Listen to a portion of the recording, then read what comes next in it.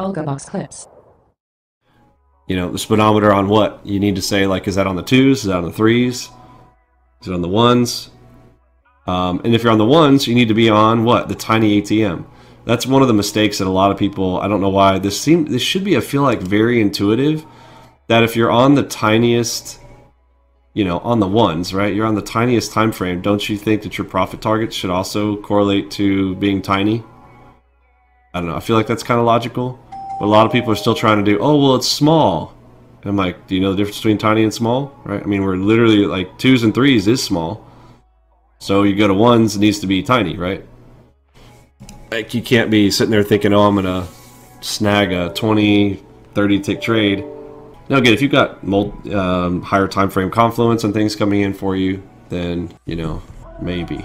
Yeah, and then Enigma is fine-tuned for higher time frame stuff. Like, that's the whole point, is that being able to have the least, like, I'm focusing on the least amount of risk on the lowest time frame, but using high time frame analysis to pick off bags.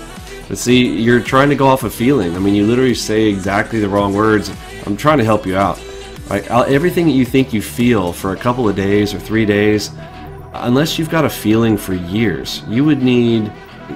I never trust a new person in the markets. I don't care if you've got a year experience. That's nothing. If you don't have 4 years experience, you really need to discount all of your feelings. You need to discount all of your understanding. Less than 4 years, really. 4 years is the reason. 4 years. Your elementary school was 4 years. Your high school was 4 years. Your college was 4 years. The 4 years is a 10,000 hour rule. The assumption is that you can master whatever you were in, right? You mastered how to be a college student. You mastered how to be a high school student. You mastered how to be an elementary school student for 4 years. If you have not spent 4 years looking at something, your opinion matters nothing. You need to pay attention and just listen. You need to be asking yourself, what did Vinny say? Stop asking your feelings. How did Vinny say this? I'm trying to help you out. I'm not trying to be cocky about it. I'm just literally trying to help you because I don't want you to fail. Yeah, maybe after 120 days, you know, it's not bad to ask, right? But you should be careful of stating your feelings. Going, oh, well, my analysis is I think I should work off of the 3s. Well, what did Vinny say? I didn't tell you to work off the 3s. I didn't tell you to work off the 4s. I didn't tell you to work off 2s or 1s. I didn't say any of those. I came default out of the box. I gave you like the best all around in general, but I've also told you how to adjust based on market conditions and speed particularly.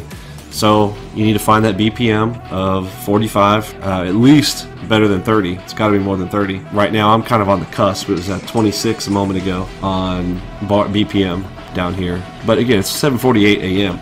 If you're going to say that today's slow or whatever, judging at 7:45 a.m. Eastern time, and maybe you're in a different country location. You know, you also need to adapt yourself to Eastern Standard Time. That's why I put everyone on the same time frames here. Everyone's on Eastern, even though even myself, I personally live in Central Time.